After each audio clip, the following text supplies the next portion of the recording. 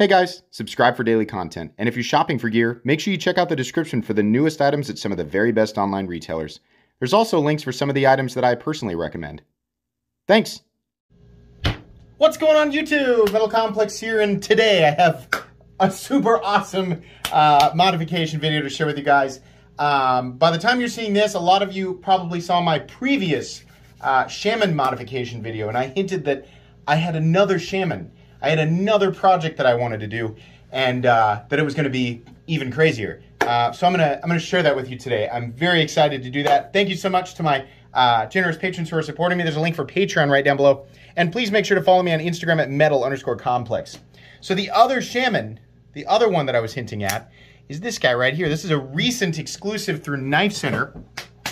And this guy's in S90V. Not my ideal blade finish, but you know, when I saw an opportunity to get a a Shaman another Shaman that was not the base S30V version for a good deal, I got to pay the exact same price that that Knife Center released these at. Gentleman sold me two, actually, the XHP Color Shop exclusive and this guy for the exact same price that they dropped for, which is still really high, right? But I was like, that's a good opportunity. I'm going to take that. So I already knew what scales I wanted to put on a Shaman. I just didn't know exactly which Shaman. So this was the one I decided for the second one. This is the gentleman here, Metan Boss. You guys need to make sure you check him out. You probably saw me show this card multiple times in the previous modification video. I was so blown away by the quality, and I expect exactly the same thing with the scales that I'm going to put on today. And I am very excited to share with you guys, actually. The scales that I'm not going to touch yet are, these are Zircotai scales, full zirconium Damascus scales, meaning we have titanium, Damascus, and zirconium layered together. If you're wondering, yes, those scales are very expensive. The end result of this knife will be something that is completely and totally insane. I am doing this for entertainment. I also really like the Spyderco Shaman, and here lately I've come to very much enjoy Zircotai. It's hard to get Zircotai on what you want, and when you have the opportunity, it is stupidly expensive. It adds absolutely nothing in the way of utility. It is purely decorative, very durable material, but decorative. And so I just want to let everybody know that I realize the utter insanity of what I'm doing here. I know that there are going to be people wondering, so how much do you have in that? A lot. It's not even important at this point.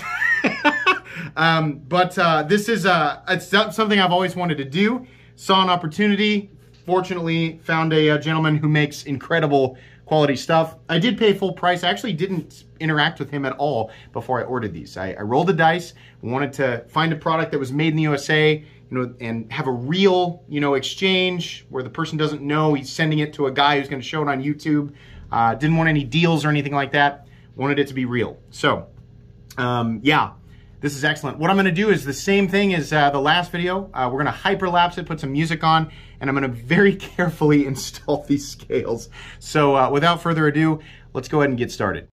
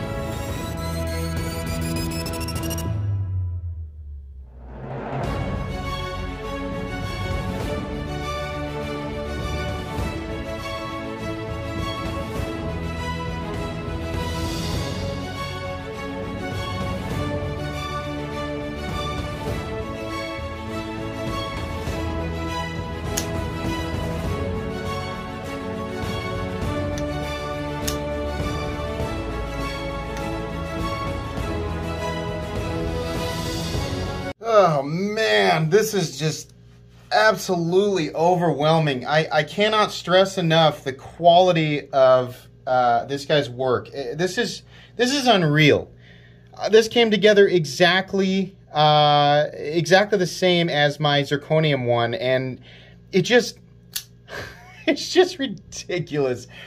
This is a ridiculous object. Like, I know there's gonna be that guy who's like, this guy's got more money than brains.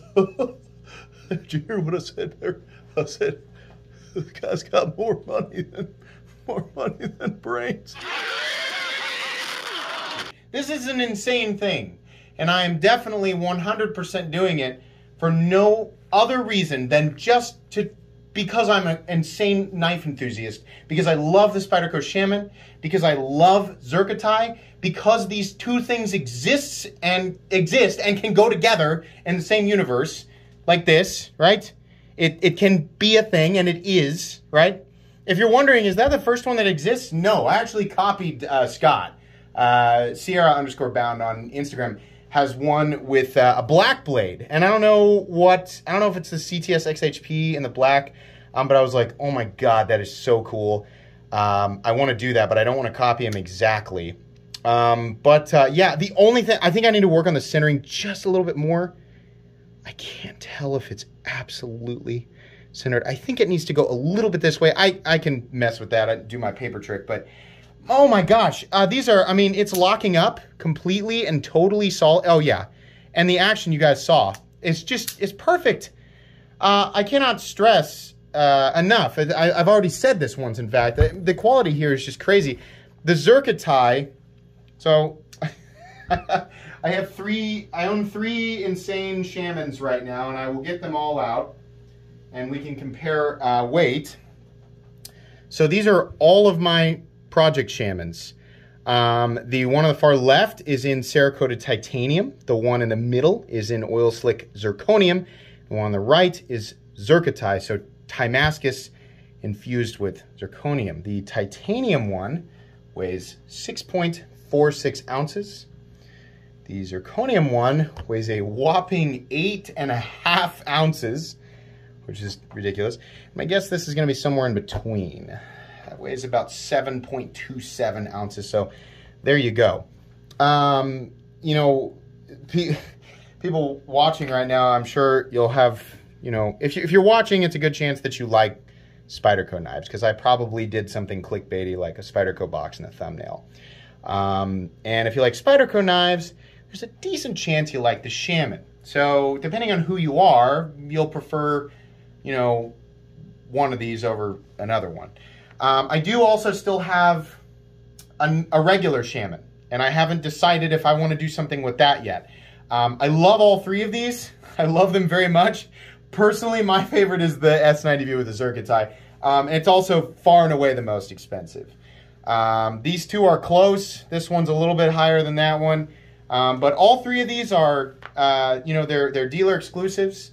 They all have weird steel. This is got 204P. This is XHP. This is S90V. 3 different finishes and 3, in my opinion, wildly different aesthetics. I know this one's a crowd favorite. That one's been around for a while.